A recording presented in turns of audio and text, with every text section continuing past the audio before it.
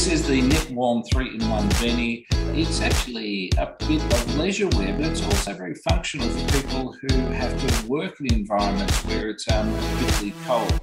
Okay, I love the diversity in the Driven by Design award programs, because we've gone from a building, we've gone to a gift, we've gone to a social equity thing, and now we're here in possibly one of the most delightful products I've seen.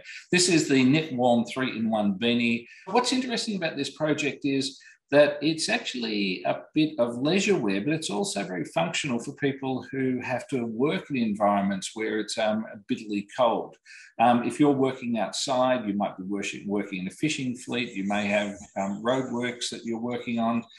These are all challenges for us, and this manages you get up to a very toasty 40 degrees very quickly. That this project here manages to go give that level of comfort, whether it's in a recreational or a business sense. Please, round of applause for the KnitWarm 3-in-1 beanie. How well I described it, or how you can help me improve it. We are from KnitWarm. It's the 3-in-1 beanie. Fantastic. This is a very flexible and soft smart textile. So we try to make use of it. And when you are in the snow, you put it on and it warms up completely around your head. If you put it down, it's next to your neck and it's warm. It's not very hot though, but it's comforting temperature. In the description, there's a 5-volt 2-amp battery pack with it.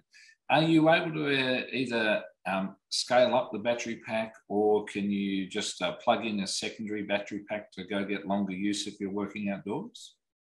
All you need is a small battery pack, and you just plug in and you put it in a pocket, and it gives enough power for 2 or 3 hours.